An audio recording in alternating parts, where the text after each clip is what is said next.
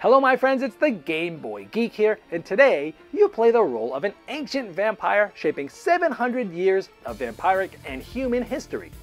You'll be in the pursuit of ancient secrets while trying to evade the Inquisition and insidious schemes of your fellow players.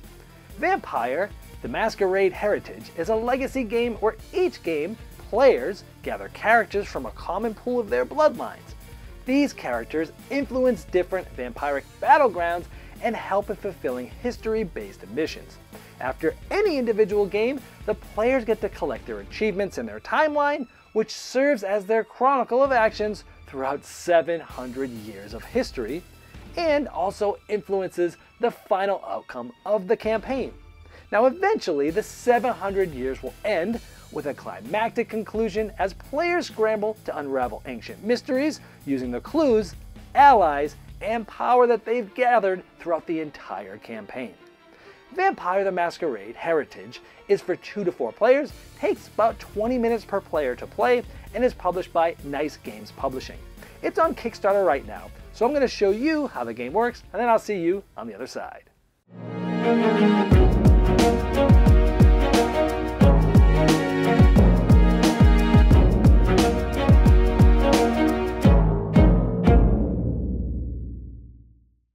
Now this is a Kickstarter preview, so all the art, components, and everything you see here is prototype material. You'll want to check the Kickstarter link in the description of this video to see all the final art and components.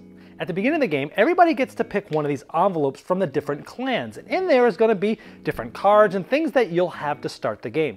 Now I'm going to show you just a basic single game, but these are important because as the game goes on in the campaign, you'll be getting different things, unlocking new things, and you'll be placing them in your clan's envelope for future games. For example, at the beginning of the first game, it will have your clan's leader, it will have some clan tokens and some scheme cards that you'll be trying to fulfill certain things to play throughout the game. We'll show you more about these in just a moment. Now here's the main board for the game. The game is played over 10 rounds, and each round, players are going to be taking actions, like recruiting characters from here and adding it to their bloodline, similar to like a family tree.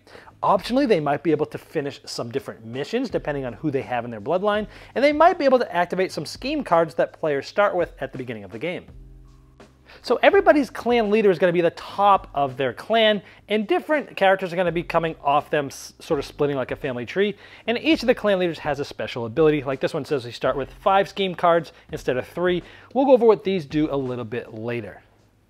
Now, each character in the game has 3 different attributes, and these are going to be tracked by different colors. We'll go over what these mean a little bit later and how you use them.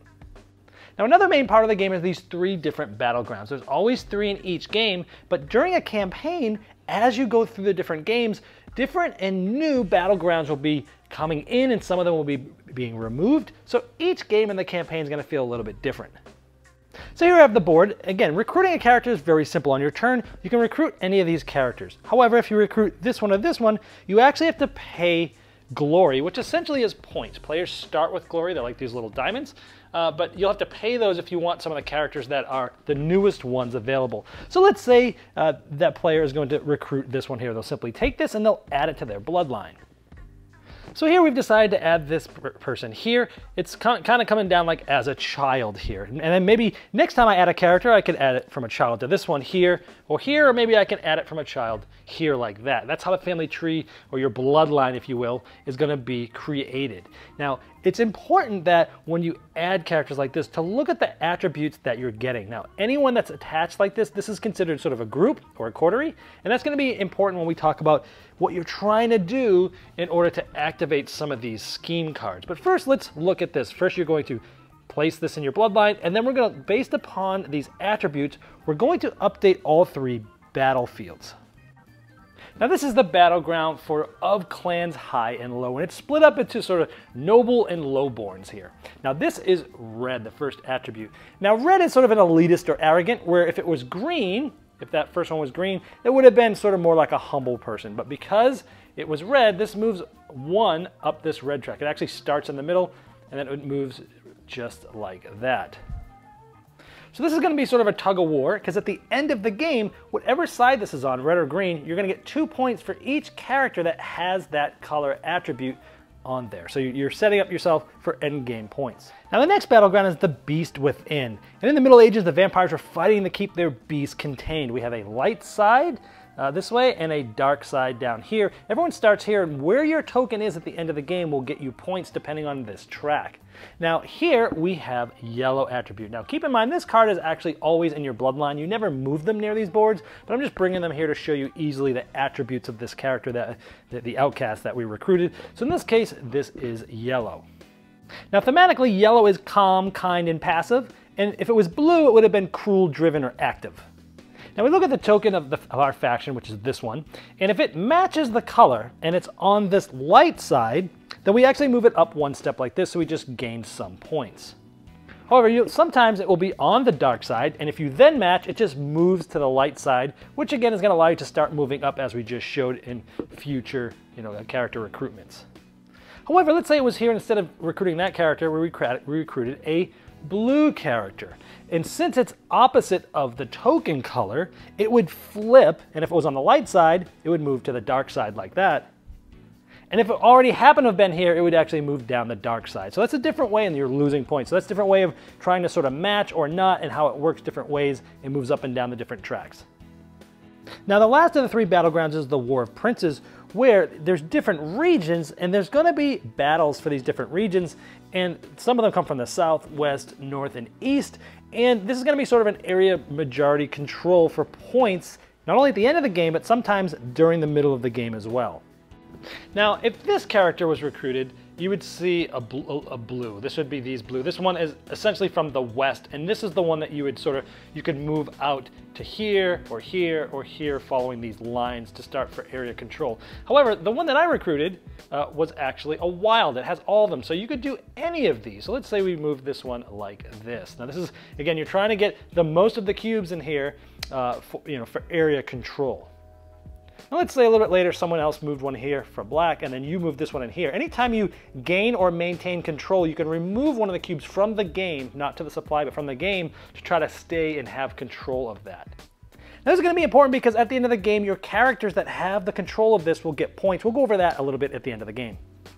Now this is also important because as characters are being recruited, they're going to be refilled by this draw deck. And mixed in here are two cards that trigger the scoring of this as if it were the end of the game. Sort of, the War of Princes, essentially it's a decisive moment. So this will score twice throughout the game, plus at the end of the game. And let's say that's all we did. We just recruited, we activated all of the different battlegrounds, and these would just slide down, new character would come out, and it'd be the next player's turn. Now let's say it's a little bit further in the game, and this is my bloodline. I want to point out that I have two of characters in my bloodline that have a white attribute, and I have two that have a light blue. This one's wild, and that one's a light blue like that. Now if we look at the missions available, this one does say 2 light blue and 2 white in your bloodline, so we can take this card because we have fulfilled this. Now what these say is you can gain status with a character when you fulfill this mission. So I could gain status. Now the clan leader, if you look at this card is all colored. It's basically already has status. But these ones here, they're sort of monochrome looking. They don't yet have status. The bottoms of these have abilities. Now they're not available right away, but it gives you a sense of what will be available once they gain status. There's also some other things on the other side. So let's say we wanted to gain status on this one because it was part of the people that helped me gain that mission. So we'll take this out of the sleeve and flip it around and show you what it looks like. So now you'll notice it's in full color. And not only does it have the ability that was on the other side that you could see, but it also has a second ability that you can activate. Now when you gain status, I'm not going to show you it here, but there are stickers in the game. And you'll place the sticker on here of your faction. You'll actually get to write the name of this character. Now this character will actually go back in the draw deck at the end of this game, and other players might be able to recruit this character in future games, but it wouldn't end up being a child. It actually would end up going down like this. They still get to use them, but this one would not get to have more child, if you will. So you can still recruit it when it's not yours, but it's not as powerful. So let's look at this. This says Schemer. Discard any non-white attribute card from the center and gain a glory for each one. So all these three that do not have white on the bottom as an attribute would get discarded, and that player would get 3 glory. So we'd add that there, but then this one says independent networks. You'd have to distribute 4 glory among white attribute vampires in other bloodlines, so essentially other players. Now let's say on a future turn, you recruit this character to your bloodline. Now, one optional thing you can do on your turn is play a scheme card. Now, these are cards that you started with at the beginning of the game with some in your hand, and these allow you to activate certain abilities and trigger certain effects. For example, we have, look at these icons. We have this here, we have this here that we just added, and this here. Now, these form a group or a coterie. Now, what happens is this one is directly connected to these two childers below, and so this creates a group there. Now, because it suffices this, you can activate this, which is look for the chosen one, look at the top 5 cards of the character deck, and you can essentially recruit one of those as your recruiting action for this turn. Now, to activate this, you must put one of your faction tokens on the leader of this coterie, which is the one that's the higher up. This just means that this one can't be the one to activate another coterie. Now, this icon could be used in another coterie from this one, if it could be used. It just couldn't be the one that's the top sire of this specific coterie because it's been activated already just this game. But there's other types of cards that you might be able to use. Like sometimes you'll be using ones that are any one. So you could say, hey, you know what? I want to activate this one. We'll do this, and we could draw 2 characters from the deck and choose one of them for my recruiting action this turn. Sometimes you might need all 4 different icons. Sometimes you might need any 2 icons and things like that. But these are ways to activate certain abilities on your turn by forming these groups or coteries. So you'll continue through 10 rounds, recruiting characters, possibly activating missions, and scheme cards. And at the end of the 10th round, you're going to go through final scoring. And then in your bloodline, you'll get points for each of the glory on any of your characters. Now, some of the characters might end up getting these yellow tokens. Those are essentially negative points. Also, some characters that you have gained status with that have stars on them might actually get you some endgame points, like endgame for each set of red and green, gain 2 points. So you might be able to do that. For this battleground, again, whichever side it's on, red or green, each player will get 2 points for each character that's either the green or the red. In this case, it's red, so each red character would get 2 points on every player's bloodline. In the Beast Within, you'll get points just simply where you're at on that track. And here you look at who has the majority. The brown has majority in 3 areas. That's more than any other. And so in that case, anyone that has a brown attribute will get 2 points for each of their characters that has that. And they'll also get 1 point for every sort of wild or multicolor character. And whoever has the most points at the end is the winner. Now, I had just shown you a basic game using some generic missions. You can play generic missions at any point during the campaign for people that aren't necessarily in the campaign. But you can do a campaign where there's going to be 7 different chapters, and each chapter is going to have specific missions that go over different time periods. For example, on this one, they have different things to claim. So if you reach -11 on the Beast Within track, so for example, right here, if you're able to get all the way down there, which of course is -11 points if you were there at the end of the game, you would claim this card. Now, you can fulfill this by reaching the -16 all the way. Now, if you claim a card but don't fulfill it, you lose points at the end of the game for that. Now, if you are able to fulfill it, you basically would gain a new card that's unlockable. This is sort of a legacy game. You'd be adding that to your own envelope, and you can move up 2 spaces on the Beast Within. So these different things are going to unlock different things as you do these missions. And other things throughout the game will allow you to unlock new characters, getting new cards, and things like that the new characters would go in the character deck, but new cards for you would go into your own clan envelope. And there's also other envelopes that may unlock with all sorts of different things in there. So when I crack that envelope up, I've got all these different cards. And I'm not going to go over what these do, but just to show you that there's some unlockable material. Now, the first game starts with 3 of these battlegrounds, and there'll always be 3 in play, but there's actually 6 other ones that will be in the game, and then as you go through the campaign, you'll remove one, put one of the new ones in, so each game is different. And as you go on through the different chapters, there'll be different missions and things to accomplish. Well, there you have Vampire the Masquerade Heritage, and if you'd like to see the final art and components and the different pledge levels, you can click the link below me in the description of this video, and it will take you to the Kickstarter project page, and I'm sure the fine folks at Nice Games Publishing would love your support.